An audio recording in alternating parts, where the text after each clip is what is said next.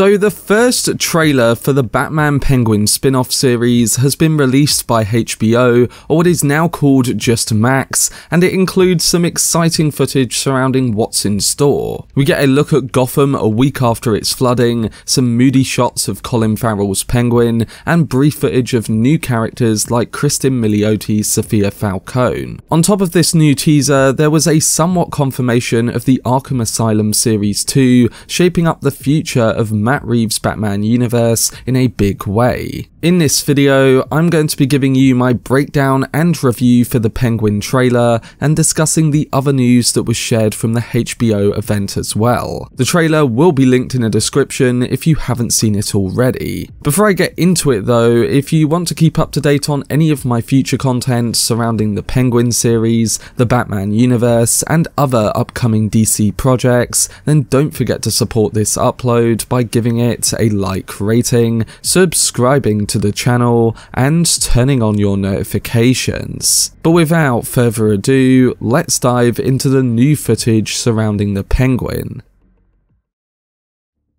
So the Penguin is titled as the next chapter in Matt Reeves' Batman saga, and we already know that it's due to take place after the events of 2022's The Batman Part 1 and following the death of mob boss Carmine Falcone. Falcone's death and the floods of Gotham have left a power vacuum in the criminal underworld, and the 8-part series revealed to come out in 2024 is expected to explore just that. The first in-production teaser trailer gave us a few explosive moments, focusing mainly on Colin Farrell's Penguin wielding different guns, waddling around New York with his penguin-like walk, and meeting new characters like Sophia Falcone. We open the trailer with a few reoccurring shots from the end of the Batman film, showing Gotham flooded after Riddler blew up the seawall in the third act of that movie. We follow with establishing shots outside of the Iceberg Lounge, and it seems that not long after the previous flooding, that the location is no longer submerged. Based on the time it takes for real-life floodings to clear, I don't think it's unrealistic for the flooding to eventually subside in a short amount of time,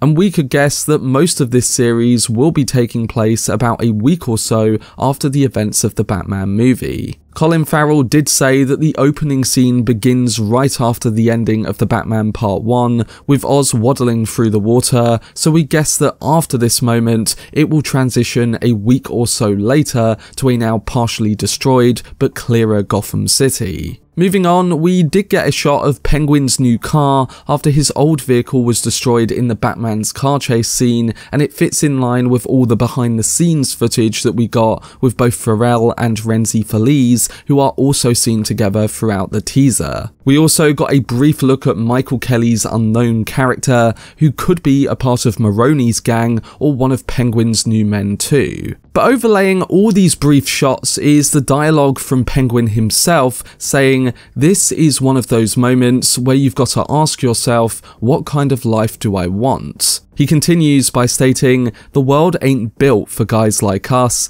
that's why we gotta take whatever we decide is ours. I was Carmine Falcone's right-hand man, you ain't seen what I can do." So it definitely stresses on the central idea of the Penguin series, in that the past fragility of the character is being tested, exposed, but then from that comes his potential rise to power. The moment with Sheree Akdashlu, where her character's men hold Oz at knife point, showcases that the other mobs are ready to seize control themselves, and we also know that Kristen Miliotti's Sophia Falcone, the daughter of Carmine, is going to be going up against Penguin too. So the trailer really builds with this approach of the different mobs not expecting Penguin to be much of a problem. But that's where the ending of the footage completely delivers. We hear Penguin saying to someone, "Can you imagine the people saying my name on the streets after you've gone and having it mean something?" And then cue in a chilling scene where Penguin guns someone down, laughing sadistically and reinforcing that he's going to become a different animal in this criminal underworld. It ends with him claiming the title, the new Kingpin of Gotham,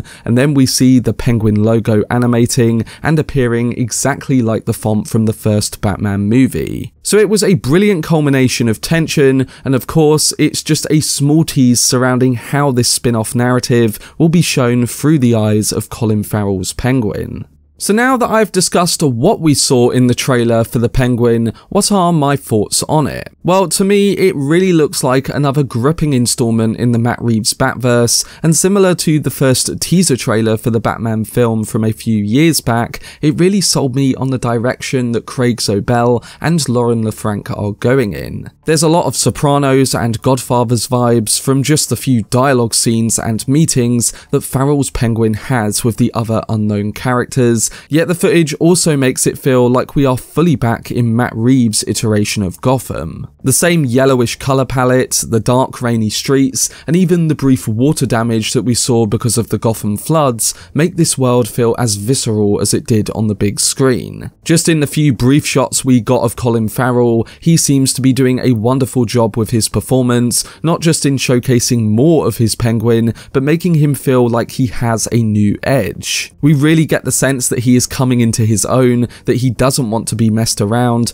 and that he will be that next Kingpin. The whole essence of it just makes it feel like a quality HBO series, and I particularly love how it finds the balance between being the next step in the Batman saga, but also a project that seems like a separated affair surrounding Penguin. While I'm getting to the stage of being burnt out on comic book movie or TV universes, Matt Reeves' Batman saga is really shaping up to be something special, and if this new footage is any indication, it seems that every project is going to be tackled by talented creatives in an aim to make the best possible movie or show. It's not about just doing more for the sake of it, and you can tell that just from the tone of what we're seeing. Farrell said previously that this series would explore Penguin's awkwardness, his villainy, his strength, and ultimately the heartbroken man inside. And while we haven't seen too much of those different angles yet, the very moments of his performance in this footage makes me confident that they are going to explore all of that on a rich character level. So overall, I can't wait to see how Reeves and the producers of this show really flesh out the extended detail of Gotham City's underworld,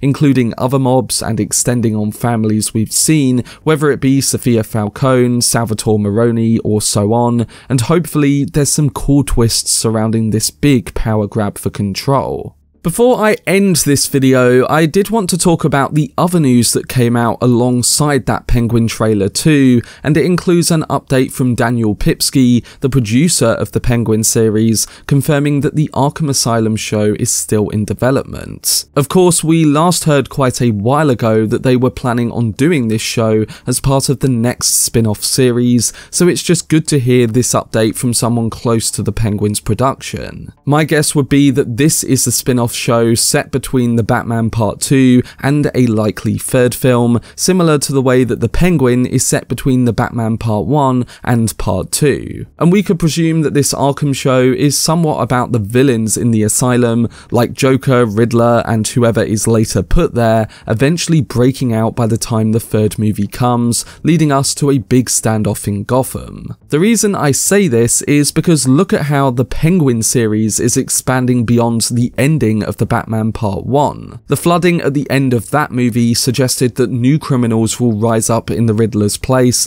like we are seeing with Oz, and that show is detailing Penguin's particular rise to power. So what if by the end of the Batman Part 2, the Penguin and the other main villains of that film somewhat join that of Joker, Riddler, and others behind bars at Arkham, and plan some sort of retaliation? It could essentially contribute to the growing sense of villainy that's about to explode in Gotham, and really set up an Arkham Asylum show and a third Batman film really well. It's just a thought that came to my mind, and to be honest, the direction they do go in will probably end up being completely different. We'll have to see what updates we get in the coming months surrounding all the projects in Matt Reeves' Batman saga, but so far, it looks like they are still going ahead with that Arkham series, and like the Penguin show, it holds much potential.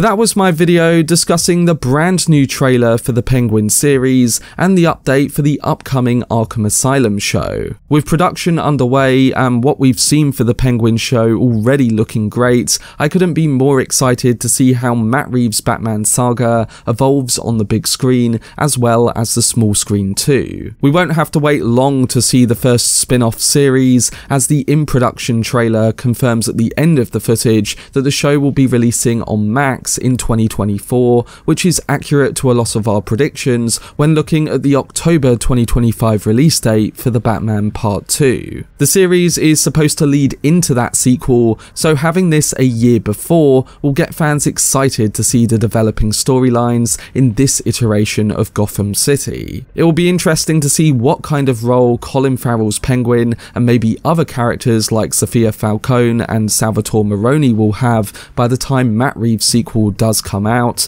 and hopefully this Penguin series can really flesh out those details and storylines in a big way. It's looking really good so far, and this first teaser did a great job of getting me fully on board with the direction that all the creatives are taking. But what are your thoughts towards all the latest footage from the Penguin series, and does it get you excited for the future of the Batman saga? Let me know down below in the comment section. For much more videos and news on the Batman universe and DC, then subscribe to the channel and turn on your notifications. Also, if you enjoyed this video, remember to leave a like rating and follow me on social media via the links in the description. But anyway, I hope you guys enjoyed it. I've been Cortex, and as always, make some noise.